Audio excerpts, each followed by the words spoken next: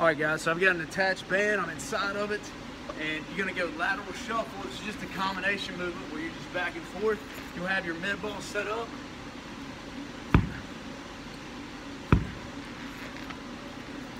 So you're back and forth in between those two movements. You split it up like, you know, 3 lateral shuffles, 2 slams, or 5 lateral shuffles, 1 slam. There's some different variations there, but that is the attached band lateral shuffle med ball slam combo. I don't know what else to call that, but there you go.